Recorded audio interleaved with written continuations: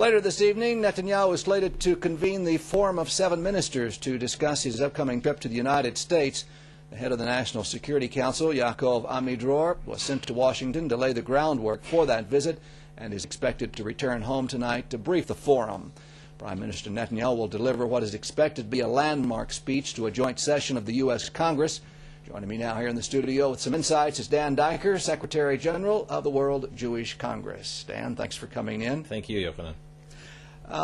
The headline in the newspapers today, certainly in Yediot, says that President Obama surprised and also disappointed Prime Minister Netanyahu by deciding to deliver his long-awaited Middle East address before and not after the Prime Minister addresses Congress. What do you think went into that sort of thought process on the part of the White House? Well, there are a number of different considerations. It was widely discussed, reported today that the White House said it was just a question of their agenda and timing.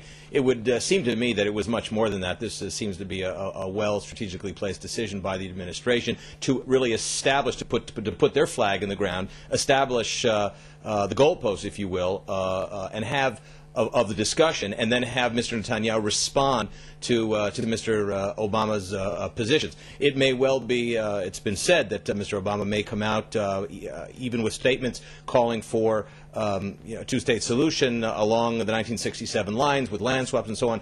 Whatever it's going to be, it puts Mr. Netanyahu into a position of responding as opposed to taking the offensive or establishing the agenda. He has to respond to the White House agenda. Now, George Mitchell over the weekend resigned. He's special U.S. Middle East envoy.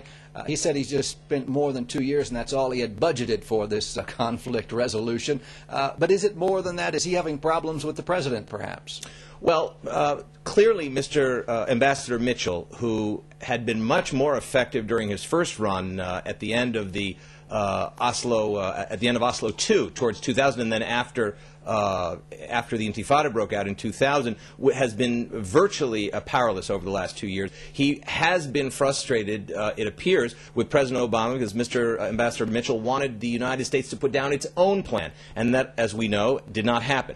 Clearly, from Mr. Mitchell's point of view, there's very little reason to stay on. And as has been said on this program, it was the Palestinians, frankly, that absolutely refused to come back to the negotiating table and used all kinds of excuses like Israel building in Jerusalem, which it's done for the last, for the last 40, 45 years anyway, as a reason not to negotiate. But so Mr. Mitchell altogether felt there was nothing more that he could add to this process. Now, a friendly gesture apparently by the White House. They're going to let Mr. Netanyahu stay in Blair House while he's in Washington. It's a distinguished residence for visitors. On the other hand, U.S. officials are saying that Mr. Netanyahu better come with some new, fresh ideas. Is the relationship between Mr. Obama and Mr. Netanyahu better than it was, say, a year and a half ago? It was icy then.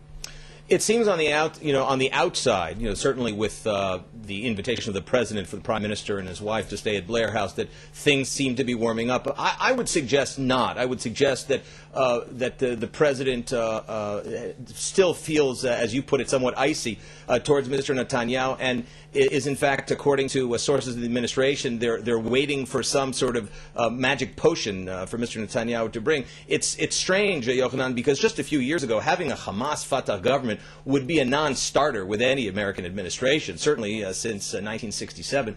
But clearly there are those, and I believe the president, first and foremost, are still looking for Mr. Netanyahu to bring more concessions and to bring more creative out-of-the-box thinking. However, he will be delivering this landmark speech in front of the joint session of Congress. There's an overwhelming support for Mr. Netanyahu in Congress, and Congress, as I came to learn after visiting there just recently, is not looking for new Israeli concessions. They're looking for Israel to be steadfast. They're looking for Israel to create context into what the Jewish state has already contributed to the peace process, and they're looking for Mr. Netanyahu to offer some pathos, some real empathy and sympathy for the peace process itself. They are not looking for any more specific concessions from Israel, in my view. Dan Diker, Secretary General of the World Jewish Congress. Always great to have you with us, Dan. Thank you. Thanks.